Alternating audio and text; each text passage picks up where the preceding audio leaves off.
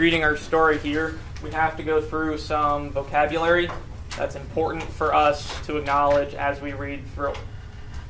Some of the ones that I've highlighted are the word undulating, which means to move with a smooth wave-like motion. Rickshaw, which this is a picture of a rickshaw. That's what they look like. Which is a light two-wheeled hooded vehicle drawn by one or more people, used chiefly in Asian countries.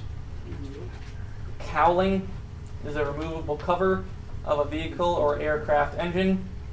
Altimeter is an instrument for determining altitude attained, especially a barometric or radar device used in an aircraft.